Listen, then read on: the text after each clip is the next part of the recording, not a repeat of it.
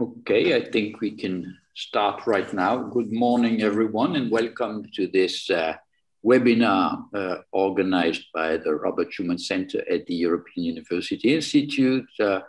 My name is Renaud Deus, and I'm the president of the EUI. And in that capacity, it's a great pleasure for me to welcome you all and to welcome our guest today, Minister Pascal Donohoe, chairman of the Eurogroup, who will present his views on the role of the Eurogroup in general, but also in navigating European fiscal policy in a very difficult context. And it's a great pleasure for us to welcome this distinguished guest. It's an important event in an institution such as the EUI, which has been created by its member countries as first a genuinely transnational academic institution, but also with a specific mandate, which is to focus on a very broad range of issues which are somehow of relevance to today's Europe. And of course, macroeconomic policy is, needless to say, one of those. We do have, particularly at the Robert Schuman Center, a very strong tradition of research, fundamental research and applied research on macroeconomic policy, but that also entails, let's say, a strong interest for a dialogue with the world of policy making, a dialogue which has started very early in the life of the Institute. Think that it is here in Florence that in 1977, Roy Jenkins launched in a public address in presence, of course, at those days. In those days, we could meet easily, more easily than today. But this is where he launched the idea of a European Monetary Union. And 50 years later, here we are discussing in the company of the chairman of the Eurogroup, an institution which remains, if you allow me, a bit mysterious to many people. I'm, as a scholar, remember one of the first books to be published about the Eurogroup has as a subtitle the description of the institution, which I'm sure the minister will like. It describes it as a secretive circle of finance ministers that shape European governance. Your very presence, Minister, I take as an indication that maybe the institution no longer intends to be as secretive as it used to be. And I very much welcome this. And I also very much welcome the opportunity of this dialogue. Thank you for taking the time of sharing your views with us. Good morning, everyone. May I add my welcome to all of you and to Minister Pascal Donohoe to the EUI today, to our webinar. Minister, as the President said, the EUI has a European mandate and we want to engage with the world of practice. But in 2016, we actually launched a new program, the School of Banking and Finance. And we did so because of the federalization, centralization of banking union, and also with the encouragement of the now Italian Prime Minister, Mario Draghi, who said to us at a meeting in Frankfurt that there needed to be not just an institutionalized banking union, but the development of a shared culture of supervision and engagement on these matters across Europe. And with that, in a sense, we were launched. And so we launched the School of Banking and Finance. And since then, it has trained thousands and thousands of participants from across Europe, including the Irish Central Bank. And as underlying our commitment to this field, last year the EUI initiated and established a new chair in banking and finance. And I'm delighted to say that the first chairholder, Thorsten Beck, is joining us today as director of the School of Banking and Finance. So we have now consolidated this field, and we are very committed to education, policy dialogue, and research on what is a vital topic for Europe, but also for our globalized world. Minister, as you know, it's a very personal pleasure for me to welcome you. We go back a long way in terms of dialogue on these matters. The minister has a very distinguished political career. He was elected to Dáil Éireann in 2011, having served in the Irish Senate in the previous period. And since 2013 has a very distinguished ministerial career as Minister for European Affairs, Minister for Transport, Sport and Tourism. And since 2016, the very tough portfolio of Finance Minister, including public reform and public expenditure. Minister, we are very pleased that you are using your time as president of the Eurogroup to engage with the world of the academy and engage with across Europe, because I think that public sphere is very important. And if I may echo what the president said about the Eurogroup, Paul Craig, a very distinguished EU lawyer, said of the Eurogroup that it can lay good claim to being the EU body that is least understood. So I commend you for engaging and for trying during your time as president of the Eurogroup to engage very widely on the Eurogroup, because I think it is a really important institution, and it's important that both the public but also the academy that we understand what you do. Minister, it's a great pleasure to have you, and you have the floor. Well, good morning, everybody. And Bridget, Mr. President, thank you very much for your introductions. And the pleasure and the privilege is mine to have the opportunity to address the Schumann Centre and to give a perspective on the work of Eurogroup and to deepen the understanding that the academic and student community have of our work. And I hope by doing that to broaden the understanding of a really important group and body within the European Union.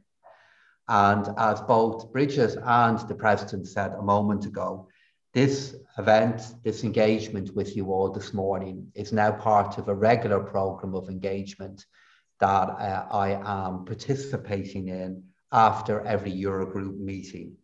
And this engagement takes the format of seminars like that with the leading research centres across Europe, of which the Schumann Centre is clearly one. And I began this programme last month when, after the Eurogroup meeting of that month, I did a similar event with the Hertie School in Berlin. So what I am going to do is respond back to some of the descriptions of the work of Eurogroup by telling you about the meeting that we had in March, the work that we did, the output from that meeting. But beyond dealing with matters of process, which I know are deeply important to the Union, given the centrality of process and institutions to how we create political order and stability within the Union, to also talk about the work that Eurogroup is doing to respond back to the needs of our fellow citizens at the time of this pandemic and at a time of such challenge. But as I do all of that, while I am going to speak maybe for 12 or 15 minutes, I'm not going to go on for too much longer than that, because the value of these seminars, for me at least, is having the opportunity to hear your questions and observations and to respond back to them in an open way. As a courtesy to institutions who host me, I always try to take a little bit of time in advance of my now unfortunately virtual visits to read a book relevant to the local or national history of the institution that is hosting me. So, like an increasing number of other readers at the time of COVID, I decided I'd try to read the Decameron. But I began that project with little understanding of how big the collection of tales was and how long it would take me to complete such a project. So instead, I had to seek expert advice on where to begin and where to end. So I think it's fair to say what I did do is I sampled the Decameron and had an opportunity to read some of the most important and enjoyable passages in it. And what this collection of tales reminded me of is how eerily familiar the challenge of a pandemic is to humanity. The introduction to the 10 days of 10 tales tells of a plague so severe that, and I quote, whenever those suffering from it mixed with people who were still unaffected, it would rush upon these with the speed of a fire racing through dry or oily substances that happened to come within its reach. So in that summer of 1348, mourning and funerals changed in a way all too familiar with us today in 2021, when Boccaccio writes that it was rare for the bodies of the dead to be accompanied by more than 10 or 12 neighbours to the church. So it is a book with very obvious parallels to our present situation. And indeed, at our March meeting, my Austrian colleague made the point that I can at times feel that we are fighting this pandemic with the same tools that have been used for hundreds of years against plagues. The tools of quarantine, of lockdown, and indeed of isolation. But these parallels also have profound limitations. Medicine and technology will help us to prevail in our battle against our modern pestilence. And politics here has been vital too. There has been a symmetry in this deadly contest. A union built on political interdependence, the European Union, has confronted a disease that spreads through interdependence. And the core theme of my contention to you here this morning is that while the European Union and all of us have experienced so many expected and indeed unexpected severe challenges with this pandemic, that at the same time, our union and our efforts have and are rising to this great challenge. The European Union has evolved with great speed again, and it is the vital political dimension in our shared efforts. And I believe that this is demonstrated in the work of Eurogroup, to which I now turn. So in our April Eurogroup meeting, we began by meeting in inclusive format with all 27 member states. This format was chosen because our first agenda item was to discuss our ongoing work on a roadmap for the completion of banking union. We were mandated by leaders to present this roadmap at our approaching Euro Summit in June, and I briefed leaders on this work along with President Christine Lagarde in our March Eurozone Summit. This was, it's fair to say, a lengthy debate, and we do have a lot of work to do before we reach agreement. But this was an important additional step in that process, and I'm confident that we will be able to reach agreement by our June deadline. We agreed that the work plan needs to be holistic, it needs to be balanced, and that it will focus on 4 equally important work streams: the framework for crisis management, the European Deposit Insurance Scheme, the regulatory treatment of sovereign exposures, and cross-border integration. Our banking system has proven its resilience in this phase of COVID. Banking union has already achieved so much. This is all the result of our common efforts in the last decade, yet still more needs to be done. And I can say that ministers repeated their commitment to participate in this process to make our banking union even more stable and even more resilient. In Eurogroup, I continued with a practice of mine that I debrief colleagues on my participation in their behalf in international meetings, again, where we've heard comparisons and debates regarding the scale of fiscal effort across the world. And we argued, and I'll return to this theme in a moment, that some of this debate is akin to comparing apples and oranges.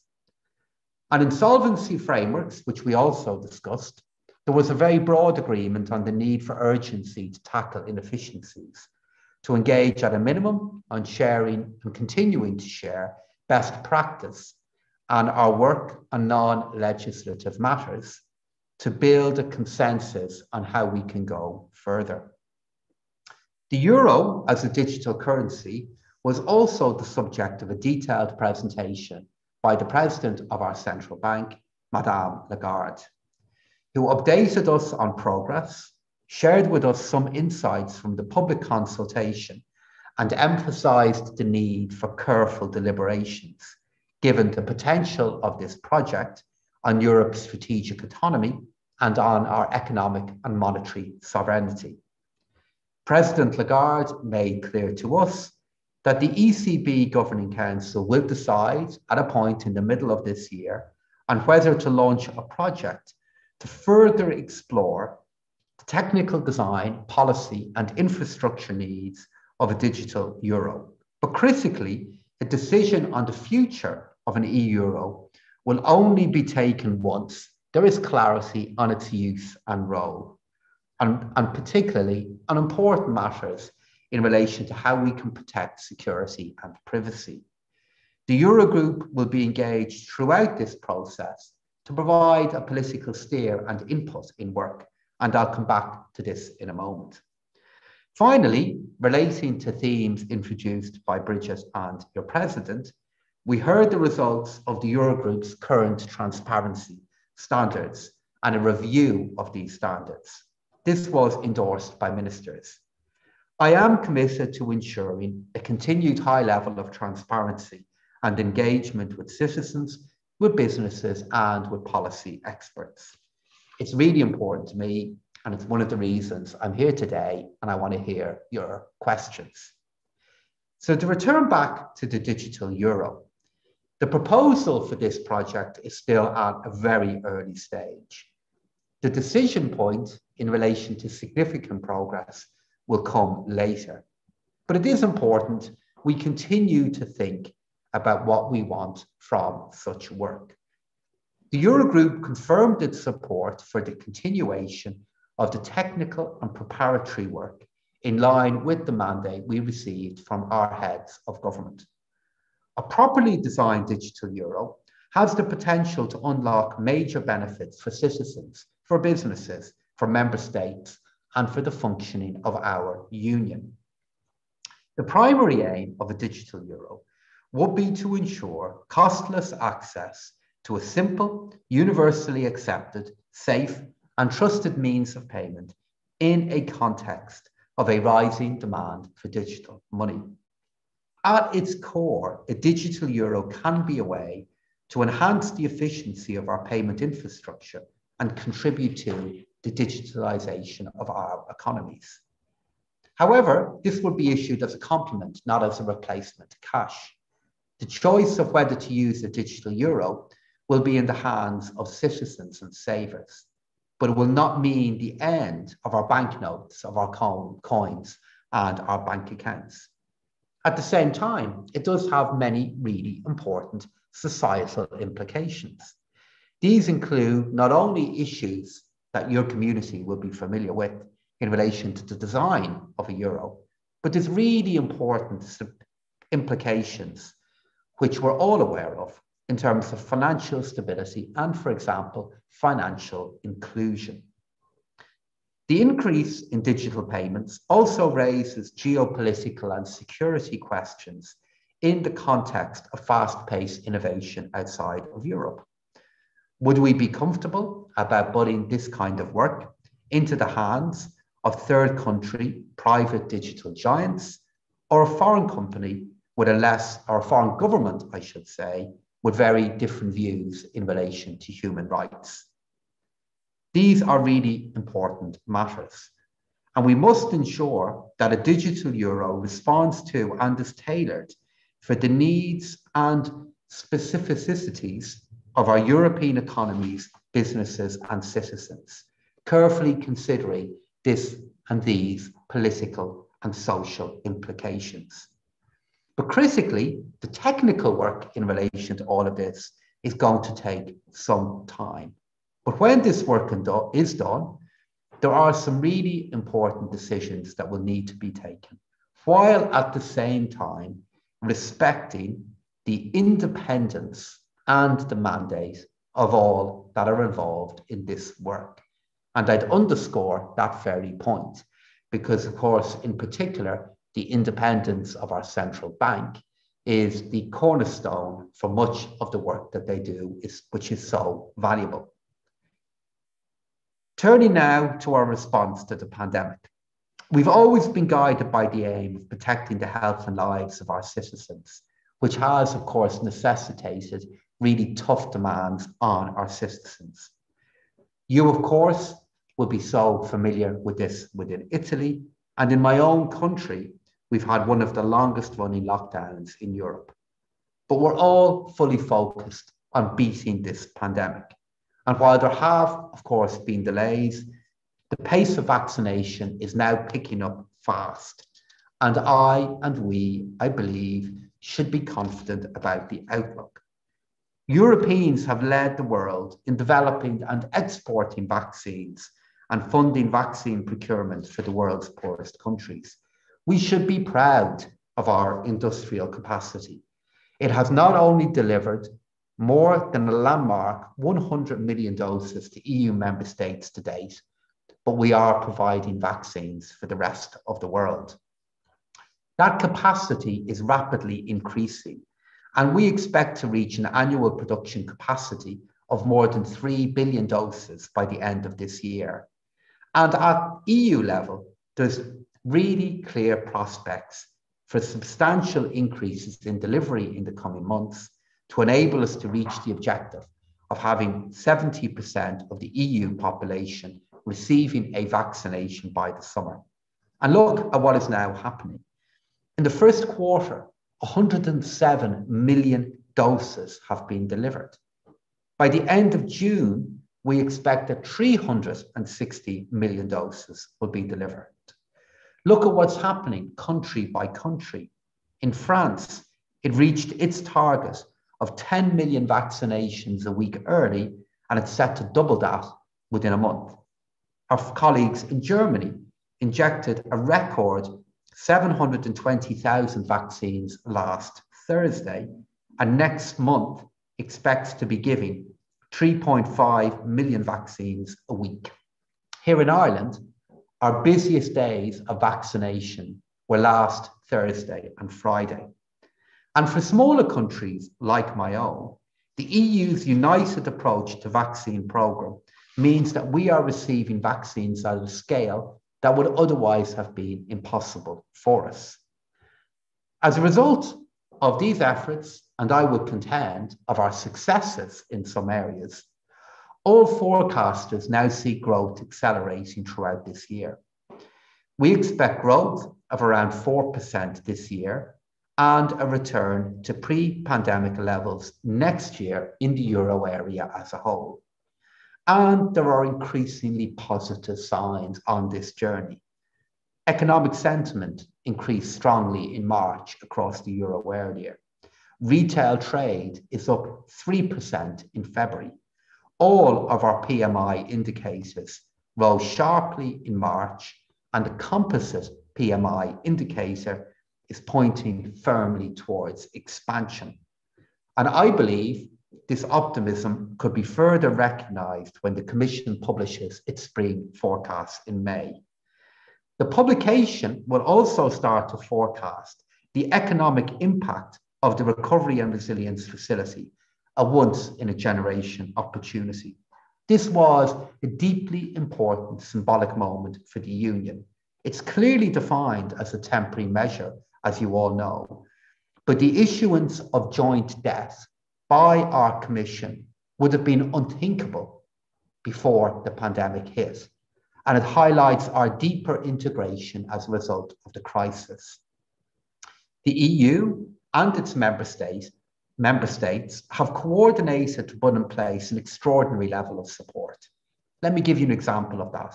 The SURE programme, a €100 billion programme contributing to the protection of almost 30 million jobs in Europe, with €75.5 billion already dispersed to 17 member states, including Italy, including Ireland. And look at the response to the bonds that underpinned this programme. Look at the strong interest in them and how they were oversubscribed. So I would make the case to you that our economic policy response has been unprecedented in speed and scale and made possible by unprecedented unity and solidarity within member states. This unity is truly where our strength lies, and Eurogroup played a role in this. In March, we issued a statement where we repeated our commitment to keep fiscal support in place through a shared statement from all Eurogroup members. We indicated, for example, the need for continued fiscal support in 2022 and this year, and the need for agility in our response. And this is creating the framework within which additional decisions are now happening. Just recently, our colleagues in Germany passed a €60 billion supplementary budget. Our colleagues in Spain recently announced €11 billion of additional support for their SMEs. And of course, Italy is now preparing a substantial budget revision. And all of this work is happening in finance departments all over the Euro area. None of these decisions have the profile of a single plan, but they are happening. In their summary, they will be significant, and they are saving livelihoods, and they will accelerate growth. Because this pandemic is a global challenge, comparisons are, of course, inevitable. One of the most frequent comparisons we face is against the US, but I'd make the case that the comparisons are often not like for like. Although the US has spent a huge amount to boost unemployment benefits and health coverage, which of course we welcome because of the contribution that will make to global growth. In the Euro area, our safety nets and our job protections were, on the whole, stronger to start with. It is true that direct fiscal support has been higher in the US, although the difference is not as huge once you dig below the headline figures. Besides the direct fiscal support, the EU also has substantial liquidity support in place. For 2020, the Commission assessed that the EU fiscal support was around 8% of GDP in the Euro area, and that one should add liquidity measures to that, which would add up to around 19% of GDP, according to the Commission, with the US effort being approximately 10% and 7.7% of GDP, respectively. Indeed, the IMF, in its regional economic outlook last week, actually finds that the EU fiscal policy response has been appropriate, noting that while the spend is slightly lower, it has been more effective in preserving households' disposable income and firms' liquidity. When you have a good story to tell, like Boccaccio, there isn't always huge focus on the details of that story. However, we need to be aware of narrative and the impact it has, and be confident in putting forward the perspective on our efforts. Our response is strong in the European Union and in the Euro area. It has been appropriate, it is changing, and I am confident that we will prevail in terms of protecting lives and livelihoods across member states. So in conclusion, I've talked about the Eurogroup's united approach to this crisis. And this is what we are striving to do in our discussions between ministers to develop a consensus, whether on a digital euro, the future of a banking union, or our fiscal stance. Every voice has equal value, and I'm always reminded that we each face the same issues at home. So we should share our experiences and learn from each other. And I put a huge amount of my own time into engaging with all finance ministers regularly and intensely in preparation for our monthly meetings. So I look forward to engaging with your questions now. And I'd like to finish with a quote, not from Boccaccio, because sometimes the kind of unions he refers to aren't the kind of unions we're discussing here today, but from your great statesman and one of the founding fathers of the European Union, de Gasperi, when he said, "Only if united, we are strong." Thank you. Thank you very much, Minister. I take from your speech the themes: a project for the future, the digital euro, and then a project for the present, for the recovery, the pandemic response, and the hope that we get to the end of this phase of it this year. Before we open the floor for questions, and can I ask our participants to type your questions in the question and answer? I know there are some there already, and I will keep a constant review of them. But I would like firstly to give the floor to two of my colleagues to respond to the Minister's speech. It's great pleasure to welcome Professor Daniela Caramani, who joined the EUI in September, is an alumnus of the EUI and rejoined as professor in September last year to direct our very important research program on European governance and politics. Daniela, the floor is yours. Thank you, Bridget. Thank you very much, Minister, for reaching out to us and for your efforts to involve academia in the Eurogroup's reflections. We too, in turn, very much value the opportunity to hear from policymakers and from decision makers for our own research, especially in a field like the one on informal governance, on which there is a growing literature. And you strike a note of optimism. I sympathize with the standpoint of making problems out into opportunities, or put differently, never wasting a crisis. And indeed, if opportunities matches the enormity of this crisis, then we truly face a historical turning point in which both formal and informal institutions of the common currency will play a key role. And this is a role that these institutions are already playing, as you reminded us. And this is particularly true for countries like Italy. You mentioned this, third largest economy in the Eurozone, probably the largest factor also of potential destabilization. And this role is first through the ECB's various programs to make debt levels sustainable, low interest rates, as well as the general escape clause from the Stability and Growth Pact, the temporary framework for state aid, plus the safety nets you just mentioned. And these are interventions that deal with immediate crisis. But second, and more directly to the prospective recovery, we have the new generation EU with its various components of RRF, grants and loans, and REACT among others. And this is debt for the first time issued by the EU as a safe asset underpinning an economic union. And as you reminded us, perhaps truly a revolutionary, a centralizing moment. And yet, with great opportunity come also great risk. It is here that I think focusing exclusively or too much on technical instruments may lead to underestimating the politics, the political constraints, and the political consequences. And this is probably, above all, a matter of timing. Time is short for finance ministers to present plans to the Commission, and time will be needed for hammering out details, for negotiation with the Commission, for disbursing the money, and for maybe what we could call contingencies, such as interventions by the Bundesverfassungs period.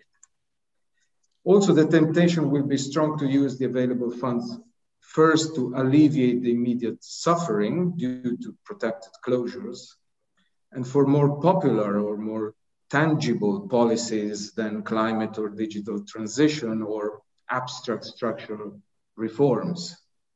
And another point concerns what happens when the general escape clause will be deactivated. We can be quite certain that 2022 it will still apply, but what about 2023? Will the old rules concerning budget deficit, debt to growth ratio apply again? The term premature is used in several briefings. It is a term that is used also in many papers available right now on the right moment to deactivate it. And the risk is not necessarily a return to the old normal. The euro as a currency area needs fiscal discipline. The risk is that this may happen too soon, that is before the effects of the recovery plan kick in terms of fiscal revenue, precisely in countries like Italy. And finally, money needs to be spent, and we know that how bad certain countries are at that. Member states have to do a lot of the heavy lifting when it comes to spending, but also because for all its might, the EU funds are still significantly less than the national fiscal capacity. And this is the core task now. I would say certainly it is the main task of the new technocratic cabinet of Mario Draghi. Yet it will be the EU that is blamed. It is the EU that will bear responsibility, and this will potentially decrease the inclusiveness of the recovery and fuel populism and nationalism. So there is a political problem of deflecting this criticism towards something that can be perceived as technocratic institutions. So it is managing this temporal shift, this bridging, that the coordination role of Eurogroup is key. And my impression is that this will not so much or not only be a technical issue, it will be deeply political. So it is managing the politics of this critical juncture, a moment when the situation can take different direction, will be at least as important as managing the technicality. So I see a risk for norms or rules that are to a large extent still informal, designed for what the literature has called governance in the meantime. They do not have the same legitimacy of decisions taken formally. So I see a crucial role for Eurogroup, but does Eurogroup have enough legitimacy, enough strength, not technically, but politically, to overcome divisions, to make actors compromise, to frame this narrative? I think we all agree that managing the euro and the Eurogroup are one of the most prominent examples of this informal governance, of stepping in to fill the governance gap in the EU's treaties. Not that informality is necessarily a disadvantage, precisely being not being formalized can give an organization flexibility and lead to creative, innovative solutions. But this is true maybe more for the immediate crisis and less for a prospective recovery.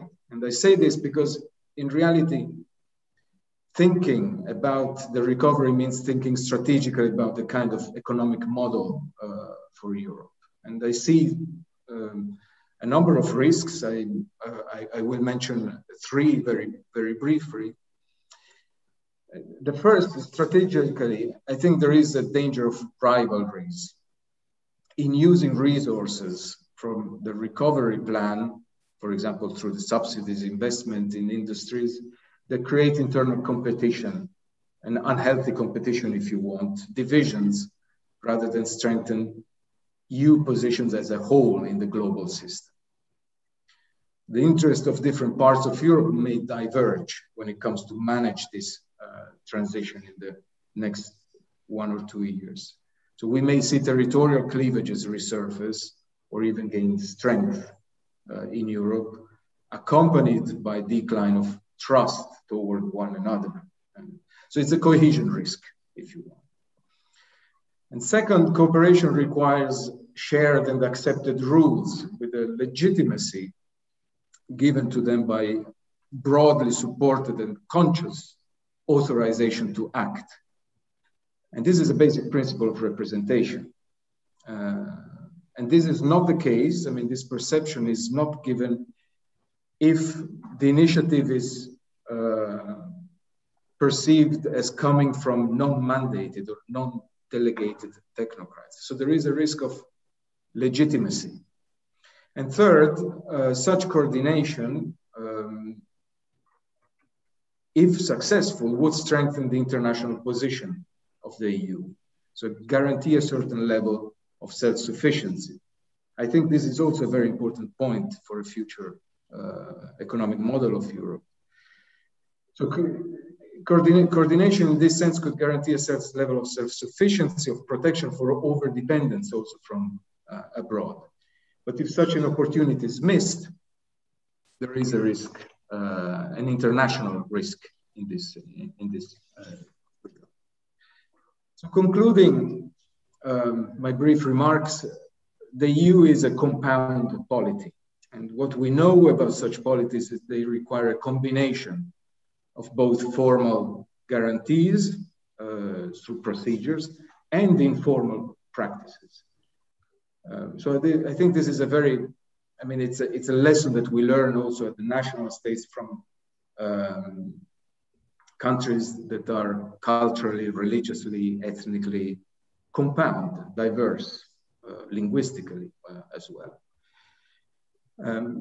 These countries are successful if they manage to combine formal institutions with informal practices. But in both cases, formal and informal practices, they need to be accepted and supported and legitimized politically in an open and participatory manner.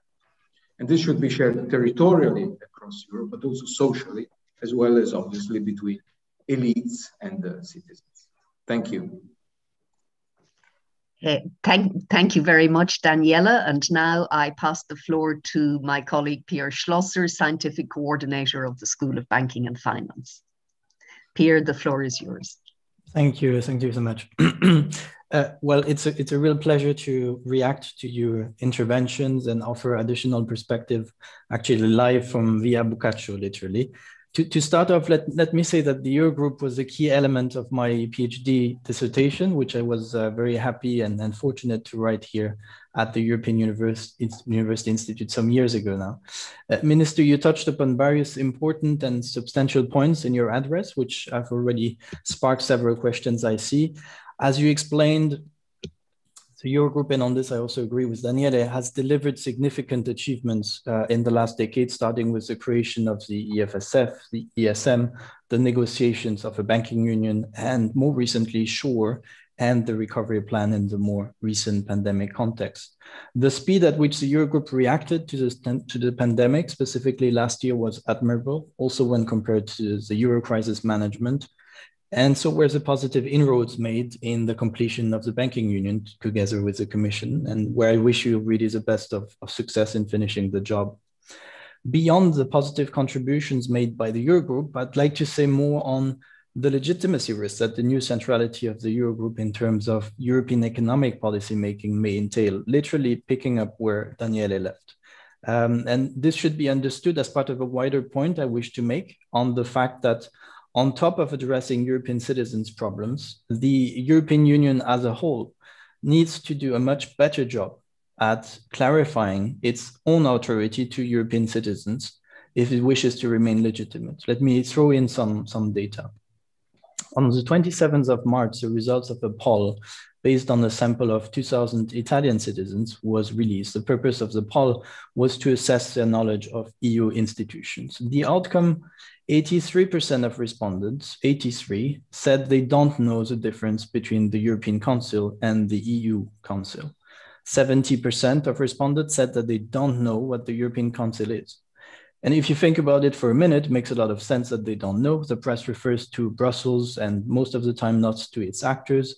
The legislative process is complex and let me add, not very funky.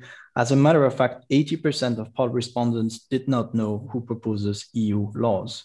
And I think it is in this context that the Eurogroup's informality and, in a way, ambiguous action scope are problematic. For the record, the Eurogroup was created in 1997 as an informal forum and was formally recognized by the Lisbon Treaty's Protocol 14 only later on. The first article of this protocol, there are only two of them, foresees that the ministers of the member states whose currency is the euro shall meet informally. Such meetings will take place when necessary to discuss questions related to the specific responsibilities they share with regard to the single currency, and the quote ends. Today, the Eurogroup is no longer just a meeting. It's been converted to new purposes. In the last 25 years, the Eurogroup has layered a number of competences, becoming a key forum for fiscal and economic policy coordination, turning into an architect really of crucial mutualized instruments while supervising the work of the European Stability Mechanism. The problem is that as of now, the Eurogroup still lacks this formal constitutional treaty mandate and recognition as an EU institution to be fulfilling the key economic policy functions that it performs. And we will all remember Magritte's surrealist canvas. This is not a pipe, if you picture this. Well, to me, this is where the Eurogroup is today. From the outside, it has many features of an EU institution, but it actually still is not an EU institution. And the long-term implications of this ambiguity, I think, should be really carefully assessed. For too long, and as you correctly mentioned, President, earlier, was the Eurogroup acting and working in secrecy, fueling all kinds of rumors and giving an impression of unaccountability. Now, the series of engagements and dialogues you have initiated with European universities and civil society, must be placed in this context. So it is an incredibly welcome initiative. I believe, however, that in addition to this transparency exercise, there should be in due course a formalization process of the Eurogroup that should clarify its executive authority and ensure a clearer repartition of roles between the ECOFIN, the Commission, and the Eurogroup. And I would hope that the Conference on the Future of Europe will constructively address this issue. Why is this long-term, of course, issue important? For two reasons, I think. First, because having a too high number of political actors blurs political responsibility. You don't know who decides. And second, because digital or not, we're sharing a common currency, which for now is still missing an executive sovereign. So on political responsibility first, a key prerequisite for political debate to be effective and fruitful is that the actors of the debate, and in particular those bearing political responsibility, are clearly identifiable to citizens. Yet European citizens, as we saw indeed today, very far away from European institutions. And I think in a way it's a bit like in a movie with a movie with limited attention span, you can't digest too many actors. So that's why it is important that there is a protagonist, a primus inter pares, who can lead the show and can incarnate political responsibility to the public. On the second point, the euro, and I think regardless of the crisis response management of the Eurogroup, I think the fact that the central economic policy coordination actor of the euro area is not recognized as an institution as such by the EU treaty is suboptimal and risks undermining the authority of the euro. Being a stateless currency, and I hope that the existential threat of the euro is still in our minds here, the euro, both in physical and digital form, needs clear institutional roots to anchor its credibility. Draghi may have been a magician at the time when he saved the euro, but he also filled the gap left bare by political inaction. And there is therefore still an executive void, which is threatening to, in my view, the long-term stability of the euro. And the ECB's institutional loneliness, which Tommaso Padoa-Schioppa was warning us about years ago, still hasn't been addressed. Let me conclude, however, on a positive note to say that, and there also I agree with Daniele, from a European integration perspective, the advent of the Eurogroup as a central economic policy actor is really fascinating. It sort of marks a shift from what we may call a diplomatic modus operandi, and here I refer more to the EU Council, to a much more political way of doing things, building direct and lasting bridges across Euro area treasuries. But as for everything that relates to the management of core state power capacities, such as security and finance, this is really a new field for the EU, which in its DNA is still geared towards designing and enforcing rules. And I see there are many questions coming up on the Stability and Growth Pact. So it is obvious that the EU will therefore need much time to adapt to this new reality. Thank you very much. Thank you. Thank you very much, Pierre. And Minister, I'm going to give you the floor to respond to some of this, but because some of the themes that have already been introduced by my colleagues are also in the chat box, let me add the questions, a number of the questions that are overlapped so that you can respond more generally. So firstly, from Michelle Chang, what are the Eurogroup expectations for deactivating the general escape clause? Would a return to the status quo ante occur before reforms? Magnus Schuller asks, well, are the rules of the Growth and Stability Pact, is it realistic that we return to the pre-pandemic rules? And then there's another, can you give us a perspective on how the fiscal rules will evolve from here? So in other words, questions about the escape clause and what's likely to happen beyond 2022. But as part of, obviously, you can reflect on anything that's been said, but these are questions that relate very specifically to what we've heard. Great. Well, look, huge amount there. And I just want to thank Daniela and Pierre for their very, very learned and wise contributions that they've made. And I'll do my best to respond back to their different observations and also answer the questions that have been put to me.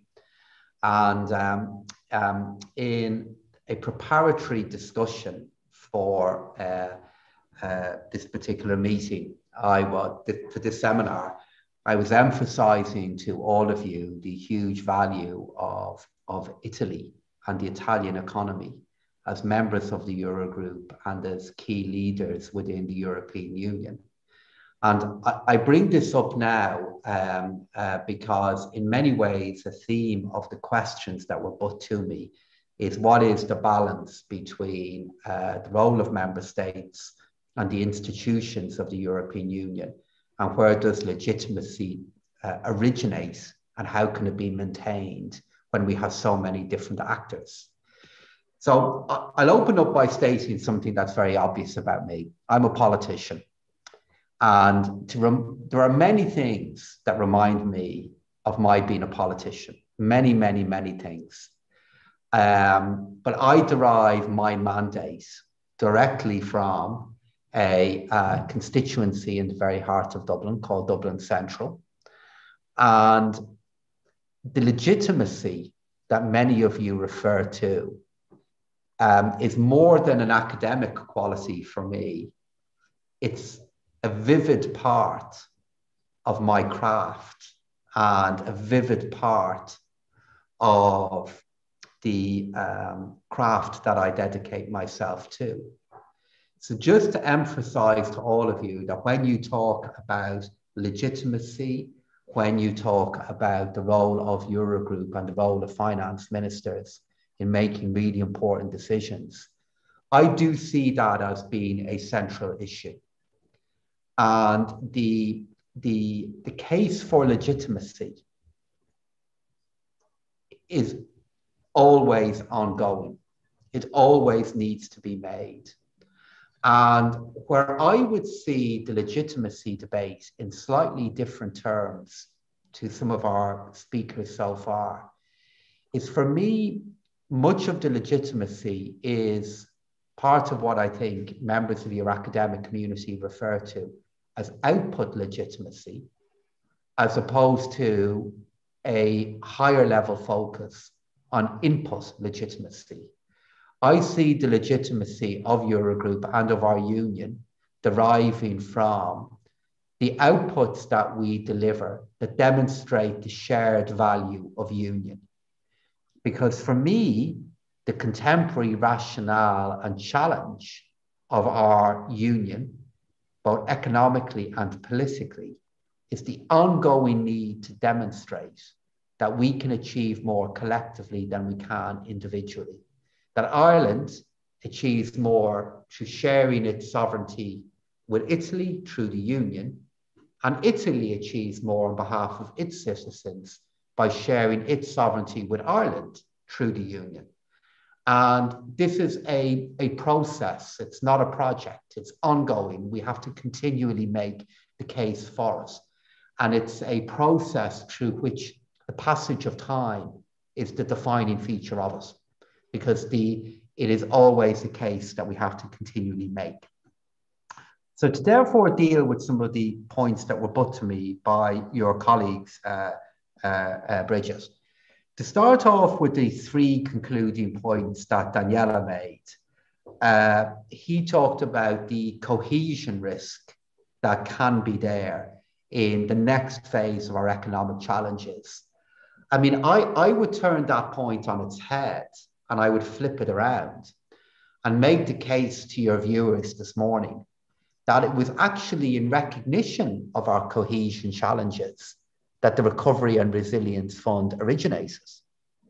That we as ministers, and then we and our heads of state realized that if we didn't act in a new way to support our citizens and to support countries within our union, and didn't deliver solidarity in a new way with a new temporary tool, that the cohesion risk that Daniela referred to could become exceptionally severe.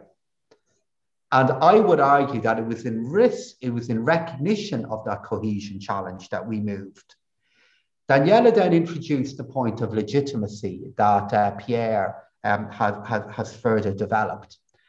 And for me, the institution of the Eurogroup presidency, to maybe use somewhat grand terms about it, because we are a far smaller team than many of the other institutions that you would refer to.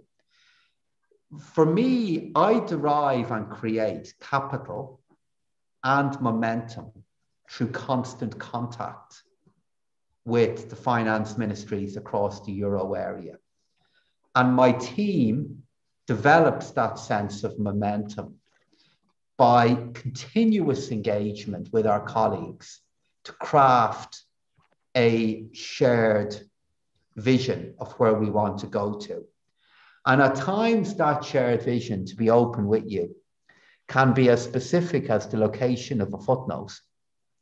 And other times that shared vision refers to grander topics regarding our budget outlook for 2022, while saying that the location of a footnote can have really big consequences for policy decisions that we might make in the coming years.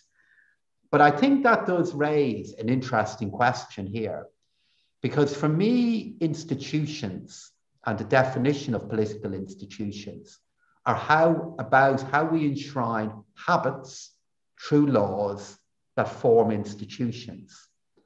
And maybe a challenge that we have with the Eurogroup is because it is a way of working that's based on contact, that perhaps that is the reason why many of you raised the very important questions about how it operates.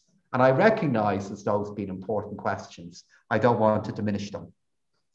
And then Daniela came on to the really important point there about coordination and the impact that our challenges could have on the international role of the euro.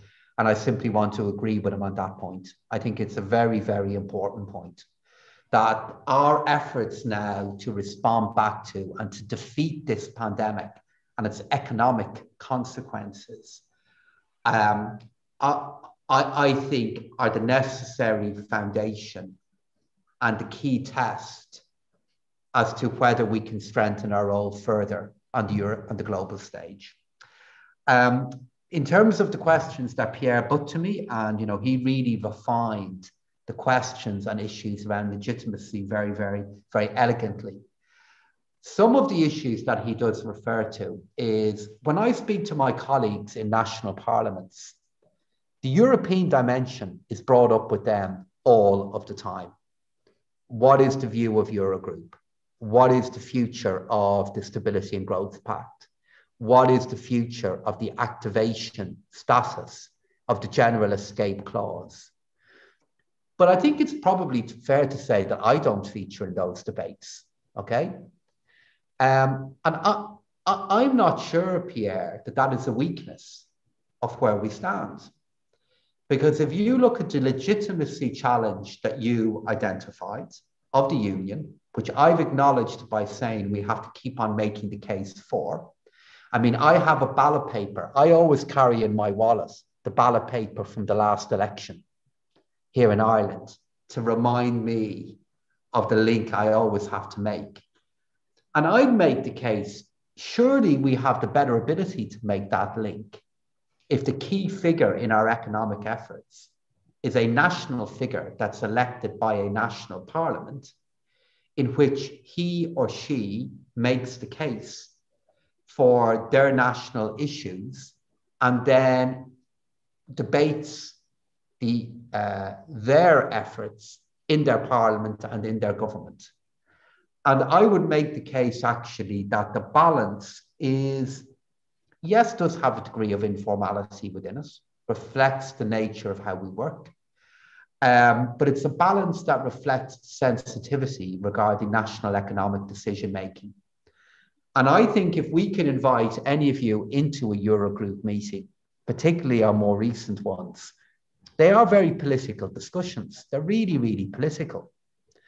And for those political discussions to happen, we do rely on being able to speak frankly to each other and openly, and engage frankly with each other in between the meetings. And that informality, which you may see as being nebulous, that needs further definition, I would contend to you is an important feature in how we can reach consensus. And to an earlier point from Daniela regarding, the challenges that a breakdown in cohesion could create, that kind of political effort is the way in which we can maintain consensus on really important matters. And then just to conclude with all of the really important questions that were put to me there about the future of the Stability and Growth Pact. From a process point of view, our good colleague and a figure very well known to all of you in Italy, Commissioner Paolo Gentiloni, will, of course, from a process point of view, be indicating further thinking in relation to the formal status of the General Escape Clause in May, when the Commission published another update on that. And my expectation will be returning to the formal process in relation to that towards the end of this year in terms of its future. But they have outlined the direction of thinking from the Commission so far. And I should say, I think Paolo and Valdis have handled this sensitive matter in a very careful and very assured way, which has been really important for our efforts. But within a Eurogroup, and maybe this is to give you the best case for there being a political order around our efforts, from a fiscal rule point of view, actually many of those discussions will happen with an ECOFIN, because the fiscal rules, with the exception of the 2-pack and 6-pack, are EU-wide as opposed to Euro-specific. And maybe that is an example of how the institutional definition could be a little sharper than you may be contending. Because from my point of view, the discussion on fiscal rules must recognize, for example, my friends in Sweden, in Denmark, who are really important actors, as are our friends in the Czech Republic and so many other countries, but for whom the fiscal rules are a really important matter. So the institutional architecture maybe is more implicit than explicit, but has the same outcome in saying that those discussions have to happen within ECOFIN. Whereas within Eurogroup, where I will devote all my efforts to, is budgetary policy, an agreement on budgetary policy within the fiscal rules of the day. And as to how they may evolve, given how long I've spoken for, Bridget, maybe I'll come back to that in the next set of questions. Thank you. But I got so many questions there from all of your colleagues. I was worried that if I didn't at least acknowledge them, they'd interrupt me and remind me that I didn't answer them as the seminar went on.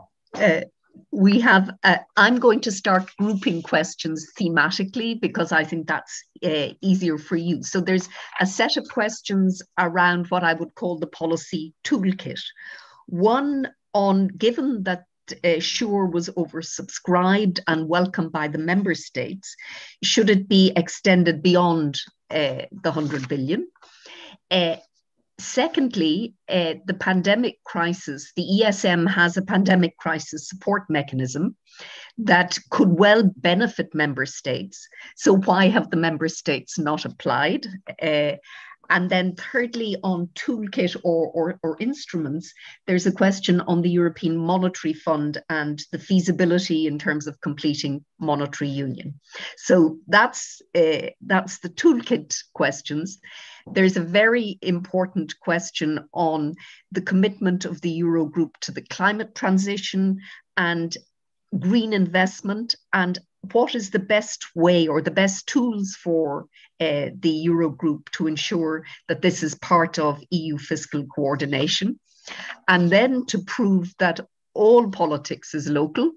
There's a question from, I suspect from Ireland, given the name, and that is, there is a consensus that austerity is economically and morally wrong in terms of response to the pandemic. And do you regret, both on behalf of your party and the Eurogroup, in imposing austerity? Those are the three broad themes that I see in collecting the questions, given the time. Brilliant. Well, Bridget, thank you so much for all of those questions. And look forward to trying to answer each of them in turn.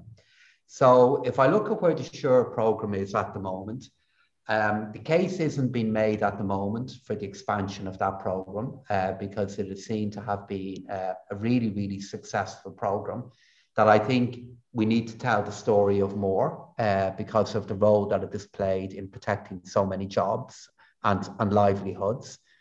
But as with anything within the European Union, we will have to keep this under review. You know, we do hope we are in the phase now in which we are going to see the gradual reopening of our economies, the return of growth in the second half of the year, which in turn I hope will mean that a programme like SURE won't be needed in the way it was clearly needed in 2021 and in 2020. So I think for now, the scale of it has been correct and the scale of it has worked. But as always, I know the Commission will monitor this as we move through the year. In relation to the ESM, the reason why the pandemic crisis line has not been accessed by member states over the last number of months and year is because the other policies that we have put in place and have been put in place have worked. The importance of what the ESM did is that the credit facility was available. But because of SURE, because of the deactivation of the general escape clause, because of our efforts to maintain political consensus at a time of huge strain, and then critically because of the decisions by the ECB, the policy framework has been in place that meant that it hasn't been necessary up to this point for partners and colleagues to have to access the ESM facility. So the reason for it is because of the impact of the other decisions that we have made. In relation to monetary union and the progress towards further monetary union, I see the next phase of this being about further steps in banking union. I think it's so very, very important. We did make a further step forward at the end of November when we strengthened the role of the ESM and brought forward the operation of the Single Resolution Fund and changed the relationship between the ESM and the SRF if we were in a severe crisis. But stepping back from all of that and dealing with the really important points that Pierre and Daniela put to me, like that is about input. The importance of what we did there is strengthen Europe's ability to protect our citizens if, God forbid, we were facing further financial sector challenge. That is the big story of what happened there. And what we're now working very hard on, Bridget, is to see, can we reach agreement in relation to further stages of banking union across, in particular, 2022. And I can tell you, it's really difficult. These are really sensitive areas. But I also believe we need to redouble our efforts to make another step. And I'm working very, very hard with all of my partners on this at the moment to try to do that. In terms of climate, this goes back actually to some of the themes that you've all raised with me regarding the institutional role of the Eurogroup and where we sit in the architecture of our union. And the context to the answer that I'll give you is our non-Euro friends within the European Union care as much about the challenge of climate change as our Euro member states. And I'm really, really sensitive to that. Really sensitive to that in the work that Eurogroup does. And this is why within ECOFIN, we now have really regular discussions on the climate change challenge. And it has been mainstreamed in the finance minister work in the last year in a way that is a remarkable change on where we would have been when I joined ECOFIN 3 years ago. There's a really big change. And if you look at the ECOFIN work programme, climate matters are now on the agenda in a way that's very different to where we were even 2 years ago. And in terms of further steps in relation to this, for example, the work that Commissioner McGuinness is doing now in relation to a climate taxonomy, so that we are more aware of how our investment choices are impacting carbon emissions.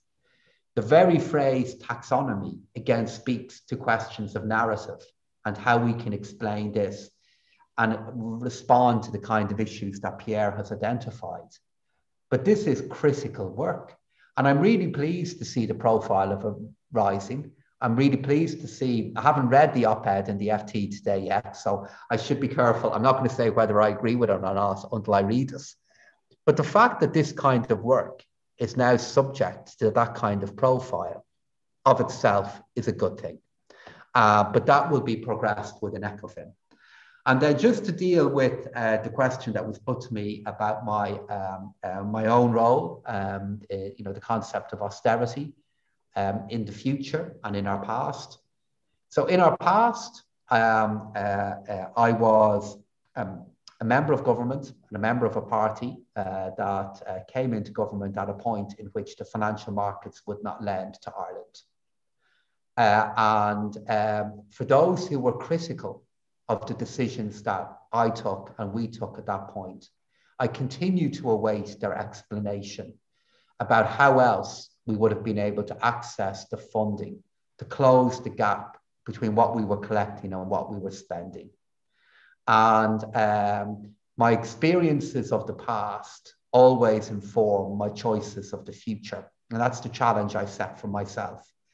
And as we look to the next phase of where we are, of course, I'm deeply aware that if all parts of the euro area were to go into a path of budgetary consolidation at the same time as a response back to a disease, of course, I'm aware of what that would mean for the ability of our economies to grow and for the consent and support of this union that I believe is so valuable. But all finance ministers are aware of that. And that is why we are embarking on expansionary programs with an institution in our central bank that's creating the policy framework for us to do it. I believe those efforts are playing a really valuable role at the moment in supporting our citizens at a time of need. And I believe, for example, the SURE programme, which is an instrument that perhaps doesn't have the profile that it yet deserves, is an excellent example of that. Thank you very much, Minister. I'm about to hand over to my colleague, Thorsten Beck, just to round it out. But I think it's important that I emphasise to my continental colleagues a feature of Irish political culture, and that is you do not get elected And you don't stay elected in Ireland unless you keep in very close touch with your constituents. And I have personally met the minister cycling his constituency in Dublin Central. It is a feature of our electoral system that the electorate has enormous choice as to where they position their first, second, third, fourth, fifth preferences, and all those preferences matter. And it's often seen as a weakness of our governmental system that the localism is so strong. But in fact, in a world of populism and in a world of divergence between the elected and the electorate, the elite and the people, in fact, the Irish electoral system ensures that you really do keep very close touch with your constituents, and hence the minister retaining the ballot paper as a constant reminder. Thank you, Minister, for your engagement with us today. My apologies to those whose questions I couldn't get to, and the person who asked where they can do courses on banking law, just contact the School of Banking and Finance and we'll keep in touch with you. So Thorsten, the floor is yours.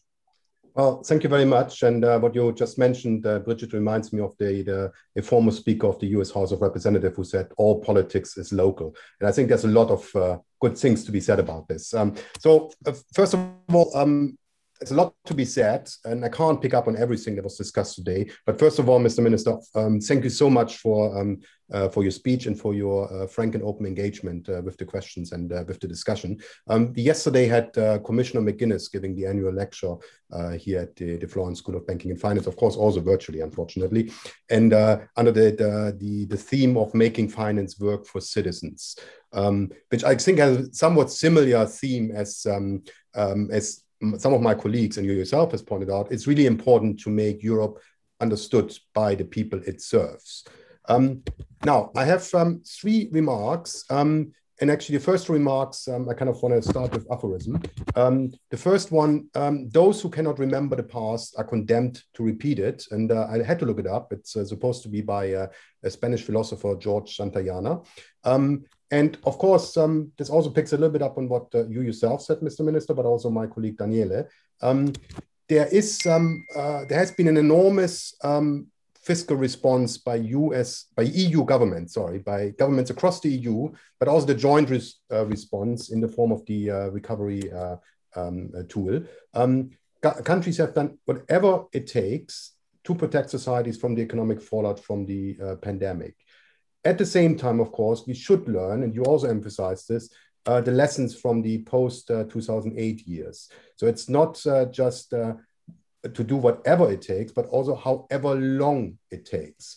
So I think not to repeat the mistakes of the past, of the austerity measure that came into place in 2011 going forward, and ultimately had not just bad economic, but also political repercussions in terms of the rise of populism. I think that's important. I think that's also where the Eurogroup has a very critical role to play. Now, the second one is kind of the opposite. So that's by the Greek philosopher Heraclitus. No man ever steps in the same river twice, for it's not the same river and he's not the same man. So the 2008-9 crisis, of course, started in the financial sector, and the financial sector was at the core. Back then, Europe was not prepared at all. Everything had to be done ad hoc. Today, in the current crisis, the financial sector is not at the core. It's not the cause, but we are much better prepared. We do have an incomplete framework, incomplete, as you pointed out yourself, banking union to be completed, crisis management, and so on. I guess the important question I want to raise is that the financial sector hasn't been affected yet, but it might be. So the resilience that we currently see might be a false one, kind of hidden behind these different measures in terms of loan provisioning, in terms of support by monetary regulatory policy. So there might still, and I don't want to predict anything, but we might still have the fragility ahead of us. And I think the good news is that, number one, we do have a certain framework in place, and number two, we have time to prepare for whatever might come. And I think it's important to use that time. And I can think just of a couple of items on this line. Widespread corporate insolvency might be an issue, which of course then feeds back into the banking sector. So what is the bank resolution framework as we have it currently, the BRRD, fit for purpose in the case of a systemic crisis. Of course, I know that this is being discussed. And finally, the exit strategy. There has been support measures, correctly so, and most economists, by the way, were very, very positive about it on the fiscal, monetary, regulatory level. But of course, we also have to exit the strategy. At what point are we going to exit them? And I think what most economists would point out to is that it has to be really done in a coordinated way across different authorities, but also national and supranational level. Now, on my final remark, the third remark, and again, with thanks to you and of course also on behalf of the future institutions and think tanks that we will talk to, it is very much like the fact that you reach out to the academic world. And let me kind of, to a certain extent, return the favor with a call for academics to also get more involved, especially social scientists as myself, an economist. And I had the privilege over the past 12 months to be directly involved in the policy-making process at the European Systemic Risk Board, kind of emergency policy-making, I guess. And what I learned from that, and of course that's not news to you, is there are kind of 3 stages, especially when it comes to emergency measures. Number 1, a short stage on the kind of academic technical level. Kind of what are the arguments? What does the evidence tell us? What does past experience tell us what we should do? A second stage you refer to is the political stage. What is actually feasible? And of course, you know these discussions from the Eurogroup. At the ECB is, of course, the general board is made up of central bank governors. And then you also have to see what can be actually done. And then the third level, you also refer to this, the footnotes, the editorial level.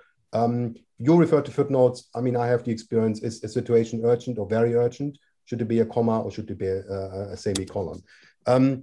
Now, in this context, actually, just coming back on a political level, I kind of, you draw from a point that I kind of also noticed, and I think that from the outside, I noticed in 2015, when in the Eurogroup, there were, one after the other, obviously, 2 very different Greek finance ministers, both from the same political party, and I think with very similar views, but a very different style. Where some people would argue the second one was much more successful than the first one because of his approach. So I think the personal human touch is always important. And sometimes we actually, technocrats, academics, somehow like to forget this. But I think that's something I think that I learned over years now, watching and being partly now involved in this whole European debate and mechanisms, that this is the personal level is a very important one. So let me then just end with this. So I think we social scientists, and I want to exclude a little bit the legal scholars because they are kind of better in terms of getting involved in the nitty-gritty here. But we social scientists, we like to get involved in the first stage, just a pure academic debate. But I think it's actually important for us to get involved also in the second and in the third stage, in the political debate with the decision maker, but also actually in the public discourse, because that's something, and I'm talking actually from, I'm seated here in London, and of course, you know what happened in London, in the UK over the last 5 years, and I think that's something that we social scientists kind of missed over the last 5-6 years, the direct involvement with the public discourse to kind of try to understand concerns which maybe for us don't make any sense, but we still have to engage with because they are important, for example, for electoral representatives such as yourself, for elected politicians. So I think maybe we would like to end of this kind of a call for ourselves, for the social scientists to get out of the ivory tower and get our hands dirty. Thank you again very much, Mr. Minister. Back to you, Bridget. Thank you, Thorsten, and Minister Donoghue. Thank you very much for the generosity with your time, which I know we have taken more of than we should. And I'm sure your diary manager is in the background saying, Minister. He's actually just behind exactly. Me at the moment. But if I could just say a word in conclusion, I just want to thank you all for the invitation. It's a great privilege to be in a meeting like this, in particular with Bridget, who has made an enormous contribution to public life here in Ireland. And I can think of few scholars that have responded to the call that Thorsten concluded with than Bridget in the way she has done it. And I want to just acknowledge that. And also, you know, to conclude with 2 points that Thorsten also made. One of the things I always take away from the insight of Heraclitus, it's also about how you try to create a sense of stability when there's change all around you. And you recognize change, but also you recognize the value of a core of stability. And this is the great imperative of our union, that it is about how we can create order and stability to the benefit of those we serve in a world that is always changing. And then, as all of your questions about legitimacy demonstrated, there's then a need to continually make that case, because we're always located in an environment of constant change. And my God, the last year has demonstrated that in a way none of us could have anticipated. And then to conclude with a note of thanks again for my being here with you. Like, I think Thorsten made a really important point. I think there are few countries that demonstrate the value of the humanities more than Italy. And of course, there are few parts of Italy that demonstrate the value of this as much as where you are located, with the great Florentine legacy that you gave to your country and to Europe and to all of us. However, there has never been such an imperative on the need to introduce the humanities and social science into our debate as there is now. I don't believe economics or politics is a science in the way physics is, but I believe it's a social science of extraordinary value. And the need to make your contribution accessible and relevant to those that I serve and to those who you want to advance the learning of, my God, we really do need it at the moment. So please do roll your sleeves up and join us politicians in our efforts, because it will be to our betterment and it will enrich your learning. So again, thank you very much for the opportunity to be here. And I'd love the opportunity to repeat this again later on in my mandate. And I hope at that point I'll be able to join you all in person. Thank you, Minister. Okay. Thank you. Thank you all. Thank you very much. Thank you now. Have a great